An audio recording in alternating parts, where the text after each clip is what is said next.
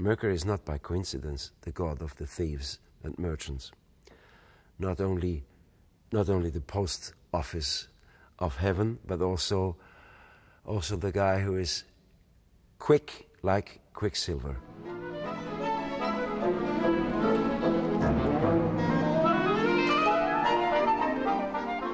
And it's very interesting what Holst is doing. Part of the orchestra plays in a different tonality. The orchestra is split in half between E major and B flat major. E and B flat are the most opposed things, and they happen in Mercury in one bar at the same time, just like this.